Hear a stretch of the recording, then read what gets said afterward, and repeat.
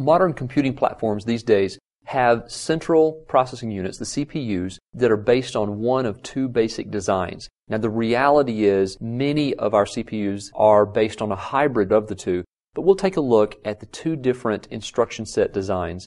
There's complex instruction set, or CISC CPUs, and then we have reduced instruction set, or RISC. Let's take a look at complex first. In a complex instruction set, it means that each instruction performs multiple steps. So each machine instruction may do several things. You might have one instruction that will go fetch data from memory, perform an arithmetic operation, and then store it back into another location in real memory. So it does a lot in one machine instruction.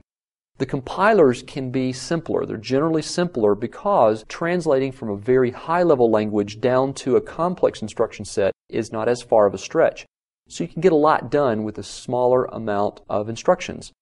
Performance, however, may well suffer because you may find out that these huge instructions that perform the multiple steps do more work than you really need. So you may be duplicating the work because you really only need two of the three small steps, but you have to get them all three because you're getting these big complex instructions. The other alternative is reduced instruction sets. Now, with RISC computers, there are fewer instructions that do multiple steps. Most of the instructions are very small type instructions. There's fewer of them, and they do one particular thing.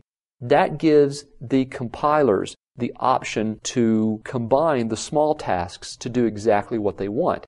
Now, the caveat is that it often requires multiple small steps to accomplish the same task that a complex instruction may accomplish. However, the compilers have more of a choice of how to piece the individual steps together.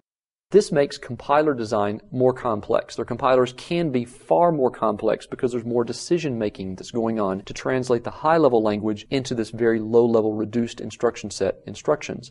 On the other hand, most RISC computers have low-level primitives that make addressing easier, so that can actually make compilers a little bit easier to deal with. So that's why I state that compilers can be more complex.